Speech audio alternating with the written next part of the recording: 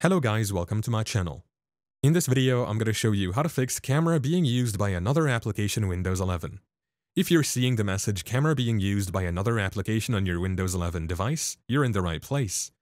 Today I'm going to show you how to fix this problem. Let's get started. First, let's make sure no other apps are using your camera. Sometimes programs like video chat apps or even background processes can be using it without you realizing. Open Task Manager by pressing Ctrl+Shift+Escape. Once you're there, look for any applications that might be using the camera like Zoom, Skype, or other video-related apps. If you find any, select the app and click Add a Task to close it. Next, let's check your camera settings.